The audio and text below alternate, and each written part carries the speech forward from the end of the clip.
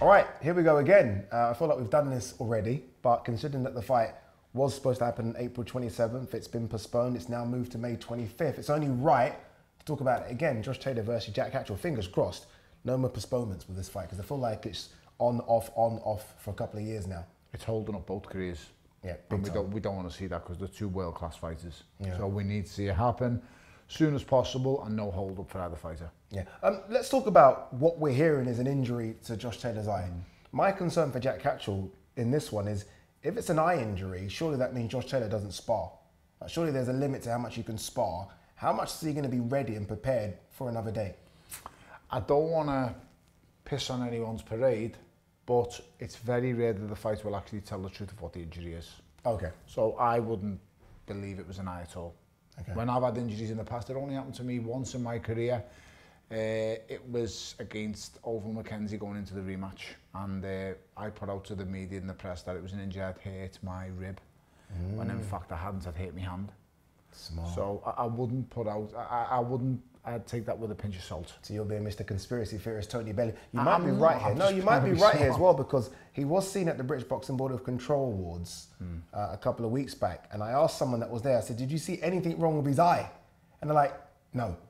I'm like, "Oh, okay." Could just be some kind of groin strain, hamstring strain. I don't know. So, but it's nothing seriously major because it would have put him out the fight, and the delay would not have been as short as it is. I also can't see it being the eye with it being, is it 6 weeks later that we're going ahead with this? I just can't see it being the eye because as you said, you wouldn't be sparring. Yeah. And sparring is key. So a little kind of twinge on a hamstring, a groin or a foot or a hand, something like that could put it, an extra 6 weeks on top. Okay, but we do know one thing, whether or not it's the eye, the hand, whatever, we know there's an injury. Oh yeah. Does that change your thoughts and predictions about the fight? No. Or does it still remain what it was, which is what? What was it before? Not again, remind me. Did you swing towards Josh or did you go Jack? I was basically sitting on the fence. Okay, fair. A part of me points towards Josh Taylor and I'm taking it seriously. But then there's a big part of me that goes, that first fight was just so overwhelming. But do you know what? I don't want to nail my colours to the mast. Do it. That's what you've always done. You've always done this. But if I had to be forced to pick a winner, I'd probably pick Josh Taylor. Yeah. Still, even though there could be a problem behind the scenes. I don't know. It's so difficult to pick because, I mean, before the first fight, I was just picking Josh hands down, no problem at all. But after that first fight, it's like the two different fighters now because of that fight. You know what I did do? Sorry to cut across you. You know what I did watch the other day, just to remind myself of, because the way people talk about Josh falling off and he's no longer the guy. I watched the Teofimo Lopez fight again. Teofimo won that, obviously won it quite comfortably, but Josh wasn't as bad as people say he was. And bear in mind, Teofimo is considered by everyone as the #1 140 pounder. My point is he got beat by the #1 guy. But you forget that. #1. But you forget he was the undisputed #1 guy once upon a time. Going into that, yeah, he was unbeaten going into that fight on the record. So you can't, I'm just not sure. What about the weight? Because I do remember Josh after the first Jack fight, there was a lot of talk about this is it, I'm going to 147, the weight was a problem. Here we are nearly 2 years later and he's still at 140. I mean, but there's also been a big camp switch. There's also been a camp switch, so he's gone to a new trainer. Yeah. Has he shown him a way that makes him and allows him to make weight a lot more safely and earlier? Because to be fair, he looked in great shape at that press conference. Yeah, he did. I did the face-off as well, and I have to be honest with you, he already looked like he was chiseled. Chiseled already. Think so. That's why I just think the move of camp has done the world of good. Lifestyle change? Potentially? So you're not bored? Potentially, yes. Well, I do know he's living in Liverpool, so, and I know he's with an unbelievably gifted trainer in Joseph Mack and Declan O'Rourke. Yeah. As is Jack Catterall with Jamie Moore. So brilliant coaches in them too. Jamie Moore and Nigel Travis are a match made in heaven. They're a brilliant team. So, listen, I am sitting on the fence. I do edge towards Josh purely based on the fact of his resume and the wins he's got. And then now with this new link up with Joe Mack and them, he's going to come a lot better prepared. This isn't a shock to him now. He knows what he's going in with. I think the first time it was quite easy to overlook. It was a homecoming defence. It was all made for him. It was all set up nice in his hometown. First fight after becoming undisputed as well. That's what I'm saying. So I just think he did overlook Jack Catterall the first time, and I think he thought, this is a gimme. Yeah. I'll get this job done, it's easy. You know, who's Jack Catterall beat? That was the top and bottom of it. But now he goes into thinking, wow, this guy really pushed me. Even if he thinks he won, which he's the only person on the planet who thinks he won, even if he thinks he won, he knows he was in pushed. a fight. Yeah, he knows he was pushed to the limit. We did the Dalton Smith fight the other day, Dalton Smith versus Jose Zepeda, and this isn't to compare Dalton to any of these guys, but what we did see was the top 5 140-pounders in the world. Yeah. Again, Josh was that guy, wasn't he? He was that guy for so many years, top 5 guy, number 1 guy. How difficult and how far away are both Josh and Jack from that list? So it had Teofimo Lopez, it had Devin Haney on there, had Mateus on there. All the top dogs were on there. Yeah. Those two weren't. How far away are those two now? The winners amongst them. Okay. The losers, no. And that's just the brutal side of boxing.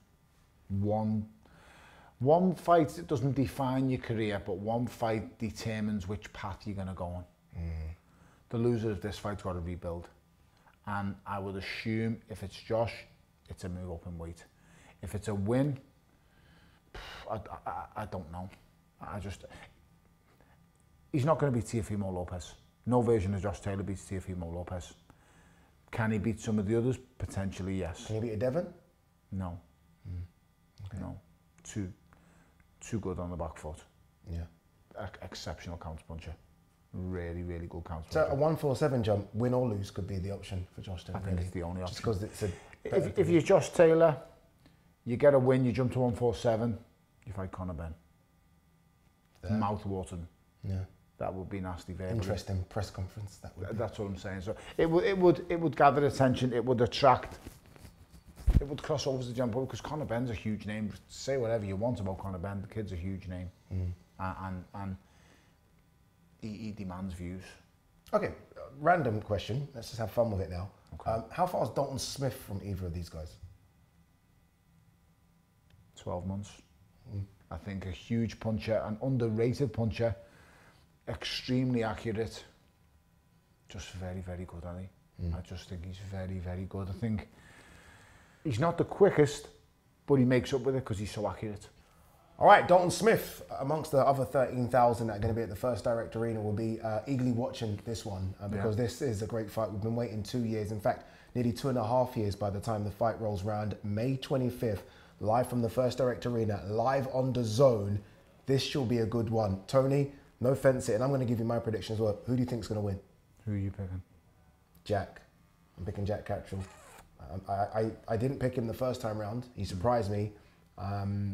And I think, I almost feel like he deserves to win because we should be looking at Jack Catterall as undisputed. We can't do that He here. deserves to win. He should be undisputed. I fully agree with you. 100% Jack Catterall should have been undisputed light welterweight champion of the world. But, and I say but, 2 wrongs don't make it right. And the only other reason I'm picking him as well is because it looks like, or at least we know this, Josh has got a injury. I don't know what it is. It could be his big toe. It could be his fingernail. But there's an injury somewhere. There's an injury somewhere. Do you know what? I see why you're making it, and I'm struggling to pick. But if I'm forced to pick,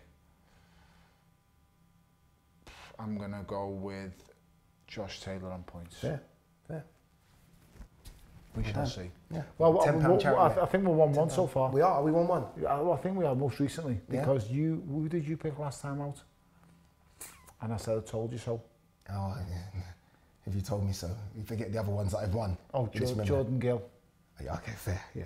Big one. Big one. That's a big one. I did tell Eddie Hearn and Frank Big Wood one as well. Are you getting self about Jordan? Not Frank Wood. I did tell Eddie Hearn and Frank Smith as well. We definitely didn't tell the first, the last. Definitely didn't tell him. Definitely didn't tell him.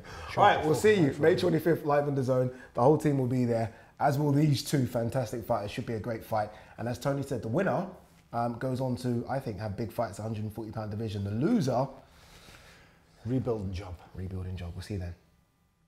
Jack Catterall should be the undisputed champion. It's an embarrassment. But he was walking on the punches. Jack Catterall's been screwed here. Josh by 1 round, 113, 112. It was a tough fight to score. Never in a million years did he win that fight. The ring man won the fight. He doesn't believe that. Josh Taylor against Jack Catterall rematch works. There was not a single doubt in my mind that I'd win the fight. He'll soon realise they didn't win that fight. It's one of, if not the worst decisions I've ever seen. His career is crying a bit of loss. It's inexcusable. You must know he lost that. How can we all be wrong? It wasn't a close fight. Well, I thought there was only one winner. I feel like it was a close fight, one that could have gone either way. Can't wait to smash his head in.